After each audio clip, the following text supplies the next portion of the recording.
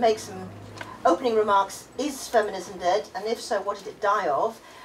In the mid-90s, there was a Time cover magazine which showed us Susan B. Anthony from 19th century, Betty Friedan, Gloria Steinem, and then seemed as if the destiny of feminism was to arrive at you-know-who. And if that was the case, I think if feminism died, it died of starvation. Obviously, the anorexic image of the woman, and I show you this, which is an interesting advert, which is to say 20 years ago, the average fashion model weighed 6 times less than the average woman. Nowadays, the average fashion model weighs 23 times less than the average woman. So I think starvation is certainly part of what's happened to women, and I think that's significant. You will remember Germaine Greer's, sorry, we seem to have lost Germaine Greer's, I've got it, but it's not showing up here, famous cover of the female eunuch, which was reused in the 1980s to declare that we are now in post-feminism with a Madonna sexualized corset as opposed to the notion of a body. So I'm going to put those images aside. We're going to move to part 2, and here is a much more serious thought. Now, one of the things I do is I study issues to do with the cultural memory of the Holocaust, and the dominant feature in that discourse is the notion that our epoch is after Auschwitz. That's to say that we come after in time and we witness and live the effects of Auschwitz, which are now the condition of our human living and dying. And at the same time, the word nach in German means towards, not just after in time, but towards. And he argues that when you have a major historic event, you have to remain forever oriented towards it. You are going to journey towards it to keep it in our sights because it was a historically defining event in the history of humanity. Now, you may think this is a very treacherous thing to do, but I want you to think, what might it mean, not catastrophically, as some people think feminism was for the history of the world, but for those of us who think it was one of the great things that happened, if we understood our era as after-feminism. That's to say, we do come after a historic series of events, whose history I'm going to talk about in greater detail, but also that we have to remain faithful to it. We must not let the Time magazine, the wishing it dead, because performatively speech acts can kill. Nor can we want to say that we become in, not feminism, but post-feminism, something else. This is not a finished business. So we need to go back a little bit, and I want to introduce myself by remembering the 1970s, because what you have in front of you is what was called recently, in 2007, by a Swedish magazine, a feminist veteran. Okay? And I'm a veteran of the women's movement. Okay? This is me as a much younger person, carnivalesquely joining in. One of the extraordinary things which I want to bring back into your attention was when men and women, but led by women, got together and moved. We moved in the streets, we moved the whole of the Houses of Parliament to pass legislation, we moved by writing and producing magazines and so forth.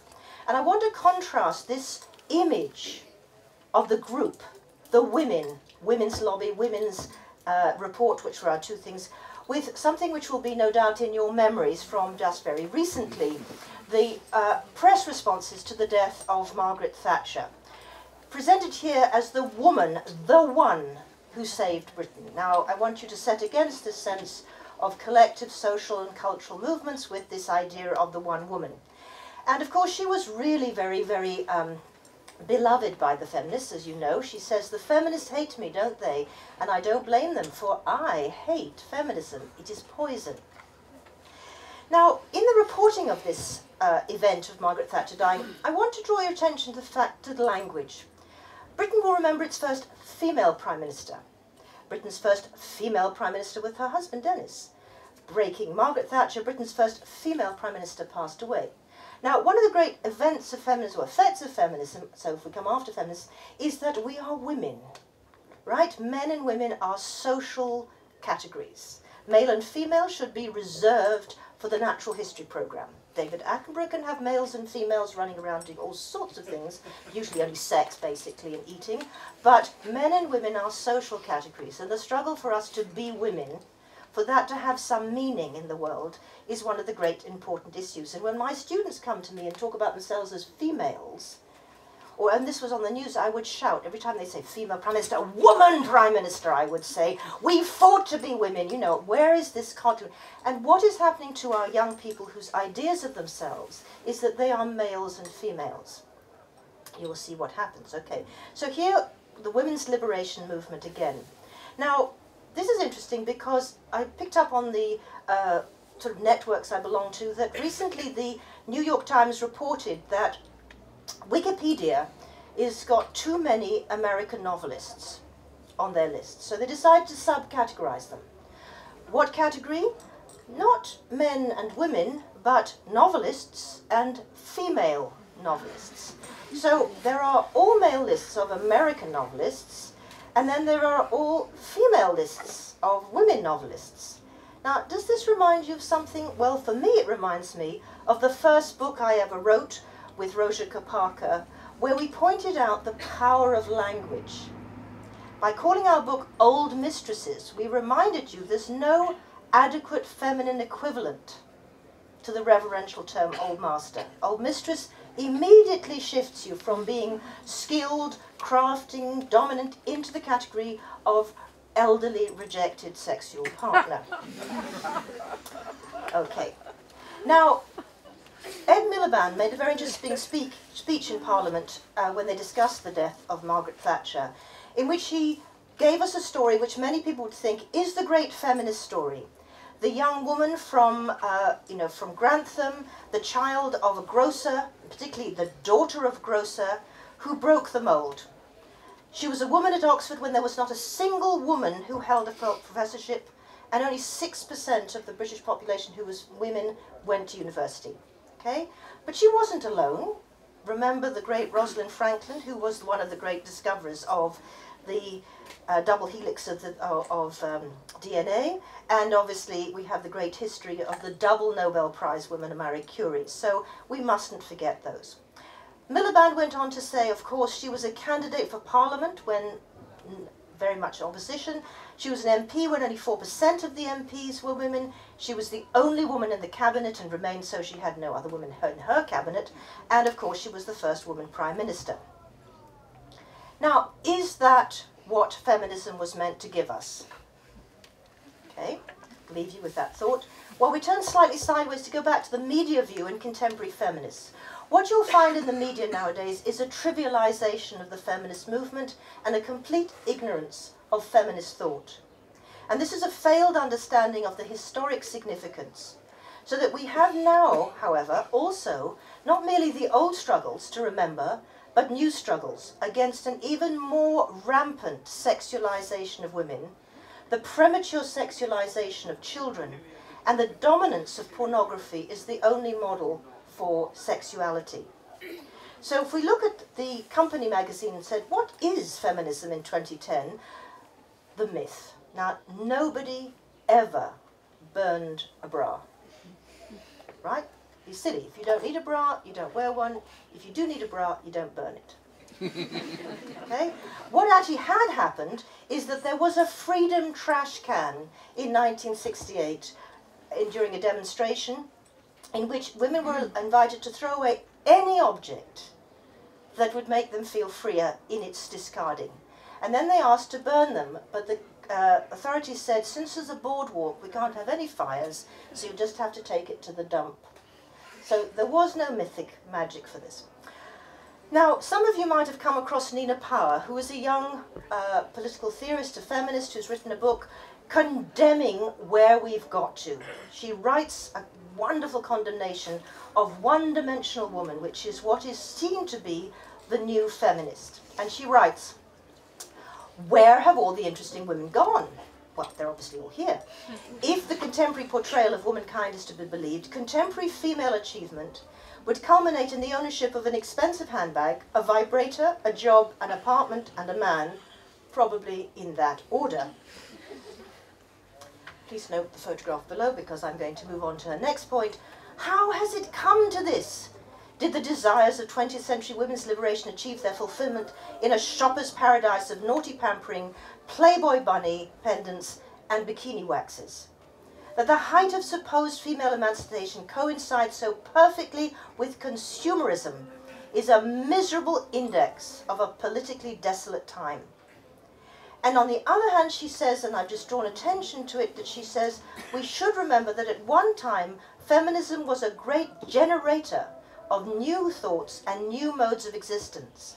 And if feminism takes this opportunity to shake off its current imperialist and consumerist sheen, it could once again place its vital transformative political demands center stage and shuffle off its current one-dimensionality. So we're going to throw away that particular image, and I just want to show from my field a little reminder, because we have the great image of the Venus from classical times, who is notably hairless.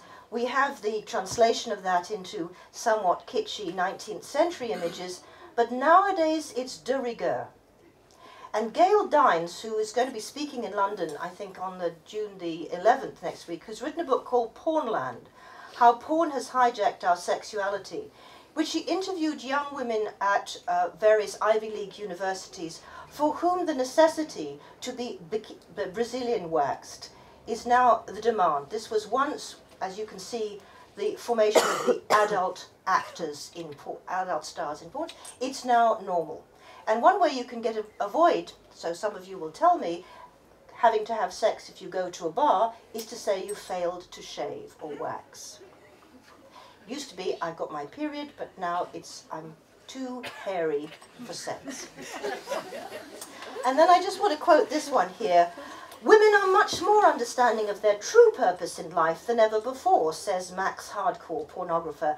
The purpose is, of course, to be receptacles of love, in other words, fuck dolls. So if you think this is not serious, it is infinitely more serious than the jolly days of the 1970s. What young women face today is infinitely, as I say, worse. Now, this, of course, is related not just merely to certain cosmetic engineering, and even now, of course, women are obliged to have genital surgery to make sure their cunts look as nice and smooth as the ones in the porn movies. And there was a Guardian report the other day where a girl said, my boyfriend thinks my vagina is ugly. Well, I used to worry that I had hair under my armpits or on my legs, and, you know, that maybe I was not as slim as I should be. But the idea that everything about me is potentially ugly is this issue that we really have to take much, much more deeply, because this is linked to the real violence against women. Because what is it that the world thinks women are? Okay, we live in relative safety here. But as Angelina Jolie spoke about this at the GH conference recently, that rape and sexual violence in war zones is a normal part of conflict.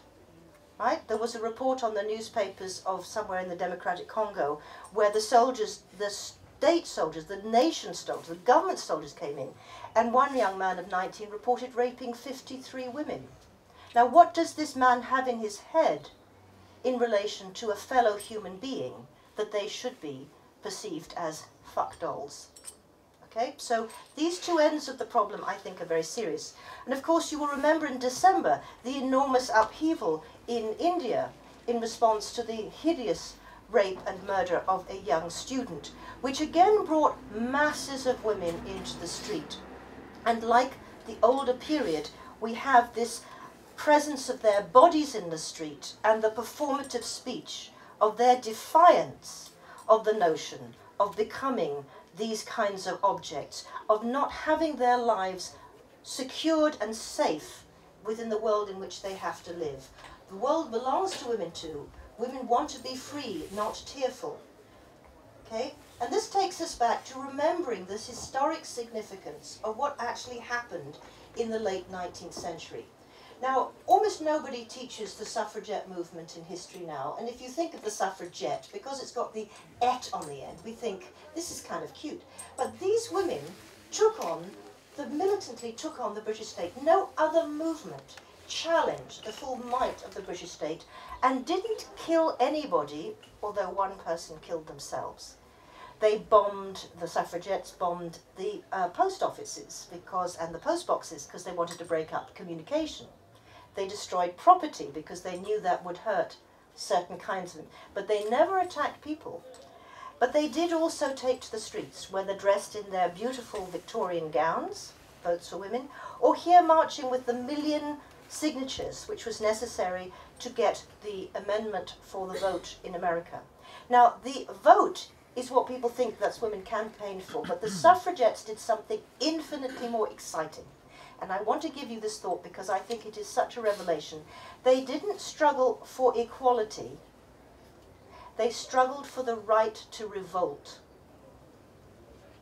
Okay, that's what Emmeline Pankhurst and the subject, they introduced the right to say we will not let this world be as it is. We don't know what we want it to be, because that will be a joint creation of those of us who participate, men as women.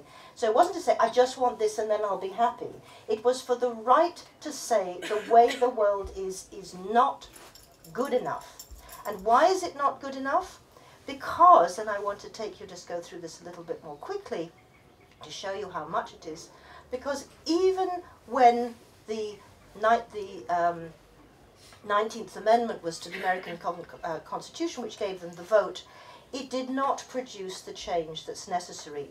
And again, 30 or 40 or 50 years later, you had to see an extraordinary thing where women once again claimed the right, shall we say, to be revolting, to revolt, right? Under the banner of Women of the World Unite, women take to the street. So I want you to think about what you're seeing in this photograph. It's not just a document of some crazy little, demonstration. It's extraordinary that the streets of New York, of the Fifth Avenue, were filled to absolute explosion with women together. Now this is something also that the society finds very difficult, right? Because if you can make women think their only purpose is to be, as I've quoted, fuck dolls, you deny them the right to find themselves interesting. So one of the powers of feminism was the first movement to love women. Not sexually, not erotically, they're not a whole bunch of lesbians, which is the usual condemnation. Feminists are, man-hating lesbians. Many, many are lesbians, many, many are straight, many, many are celibate, blah, blah, blah. But what it involves is love. That women are worth something. And what they've done is worth preserving or knowing about. What they write in their literature is right to be in our libraries. And it is what that has contributed is to be part of our understanding of humanity. So these are very, very important images to remind you of sometimes you need to revolt. Now, in the history of feminism, I went to when was feminism? Now, some people will think, maybe, okay, I can accept the suffragettes, maybe I accept the 1970s, but actually, there's a medieval challenge. The first big text of feminism is, in fact, written in 1415 by Christine de Pizan, and here she's presenting her book to the Queen of France at the time, and it was called The Book of the City of Women. And what she did was to research every famous woman in the history of the world and imagine them all inhabiting a city of women, completely populated by philosophers, theologians. They would be architects, they would build their own city, they would be scholars, they would be embroiderers, they would be musicians, they would be potters, they would be everything. So we have that moment of fighting just the pure misogyny of the late medieval world. A second time of feminism is 18th century expansion of the concepts of the right of man. Now, when Mary Wollstonecraft declared the vindication of the rights of women, she wasn't asking for the vote. She was asking for women to have access to virtue, to being a kind of person who would have subtle sensibility, rational thought, that needed education, that women should not be required to live their lives in absolute, I'm going to go to pettiness. Because of course some women do like this. They want to remain petty. They do not want to take on the mantle of being the serious thinkers, of being challenged. So feminism is a trauma for many women, just as it is a trauma for men. And this is Mary Wollstonecraft who says, I then would fain convince reasonable men of the importance of some of my remarks, and prevail on them to weigh dispassionately the whole tenor of my observations. I appeal to their understandings, and as a fellow creature, claim in the name of my sex some interest in their hearts. I entreat them to assist, to emancipate their companion, to make her helpmeet to them. Would men but generously snap our chains and be content with rational fellowship instead of slavish obedience, they would find us more observant daughters, more affectionate sisters, more faithful wives, more reasonable mothers, in a word, better citizens. That's a very different conception of what we might think's going on than we. It's not the beginnings, it's her particular 18th century view. And she, as she showed here using this Henry Fuseli image, wanted women to stop being petty, trivial, by having no sense for their education. And then we arrive at the modernist claim for women's right to revolt, the revolutionary claim of women to determine the fullness of their own humanity and the expanded plurality of humanity in general. Now, I was terribly touched when I read this. Emmeline Pankhurst, writing in her diary when she was in prison for her 5 minutes. I say, you can't make your clock as I've got 7 more. Okay. She says, I do not believe that men think that women are human beings like themselves. Now just think about that for a moment. Is that not exactly where the problem lies? Now I'm sure all of the men in this room are here because they do. They've probably known real companionship, real sense of what it is to know another in their difference, right? This is perfectly possible, and many, great spirited people exist. But what we have to look at is the structure, which is even now more dangerous. If young men, as the program I watched recently called Teen Sex, are learning as to what sex is through pornography, what is it in their heads that a woman is? Perhaps certainly not a human being like themselves. In the case of that Steubenville case where the little boys that were 15, 16 did not know they were doing anything wrong, to the 15-year-old that they basically finger-fucked and run around with like a doll. Now, that seems to me where we have to confront what she's saying. Do men really understand that women being a human by themselves, is there evidence that we have really managed to persuade them to come to that? Okay? Men make the moral code, says Emmeline Pankhurst. They expect women to accept it. They have decided that it is utterly right and proper for them to fight for liberties and rights, but not for us to fight for ours. The moving spirit of militancy is the deep and abiding reverence for human life. We have to free half of the human race, the women, so that they can help to free the other half. These, I think, are worth keeping in our mind. And I will have to move on from this. Now, the dark years of the 20th century were the years when fascism closed down in its radical anti-feminist ideology, the moment of revolutionary politics and also revolutionary culture, the era of the great poets who lived in Paris, the literature that came out of it, the filmmakers who came out of it. We have a feminist cultural revolution in the 1920s and 30s, mostly focused on Paris, and then it is destroyed as the world is drawn into a war against fascism, whose central premise was to reassert this radical asymmetry between men and women. And if you think I'm overplaying gender in fascism compared to think, well, they were anti-Semitic, they committed a terrible genocide. The Jews were feminized. It's the same thinking. These are like women, and they are like women breeders that have to be got rid of. Now the tragedy is that the Allied victors absorbed the ideology that the fascists had brought back in the 20th century. In the 1950s we have the promotion of the idea that women belong in the home, the absolute domesticity. And it was out of that came 2 of the most famous books. The Second Sex, as Simone de Beauvoir tried to write an autobiography and said, well, if I'm going to write in the I, who is a she, what is it to be a woman? And she undertook this extraordinary philosophical investigation into the creature that the world had created, not women as human beings, but the creature. And then Betty Friedan wrote the famous book from her research in America into the world created by this Allied, this post-war absorption of an old, and I think very fascist gender ideology, where she wrote the book about the problem that has no name.